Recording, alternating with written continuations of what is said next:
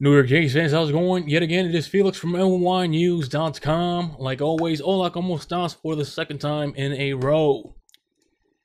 Gleyber David Torres. Let's talk about him. He's been slept on. Do you know the last 30 games, Gleyber Torres has been one of the hottest Yankees? Did you know that? People forget because of Miguel Andujar.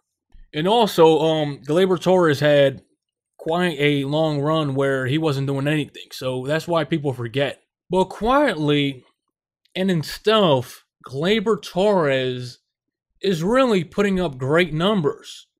Andujar, for an example, he's had 524 at-bats. Gleyber Torres has had 390 at-bats. Gleyber Torres has 71 RBIs. Miguel Andujar has 83. That's really impressive. That means Gleyber Torres is coming in the clutch. And it doesn't mean Miguel Andujar is not, because obviously we're forgetting about Gleyber Torres because of what Andujar has done. And really offensively, when it comes to Torres, we've been forgetting how valuable his bat is, or has been, because Torres on the field defensively, he's had quite a bit of errors. This is why we're forgetting about if Torres is hot or not, because really he's been flying under the radar.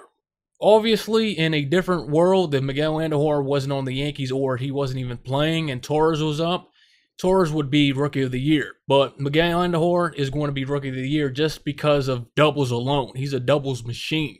But if you look at Gleyber Torres' stats, it's real impressive. Fewer at-bats, I'll say 200 more fewer at-bats, and he's putting up similar numbers. Or 150 fewer at-bats, something like that. So, it's really impressive. I mean, Gleyber Torres is a valuable weapon for the Yankees. You all know that the Yankees, they got out of that little drought they had in the beginning of the season where they were just horrible, and Gleyber Torres injected energy into the team, and we all saw the Yankees get on that great win streak. And then, unfortunately, Gleyber Torres went on the DL. I believe, if I recall, in the beginning of July. But by that time, Gleyber Torres had cooled down. But again, we're seeing that Gleyber Torres that is just a beast. We're seeing that Gleyber Torres that had a chance to win Rookie of the Year. And writers out there are literally lobbying for Shohei Ohtani to be Rookie of the Year. And completely ignoring Miguel Andujar. And even Gleyber Torres.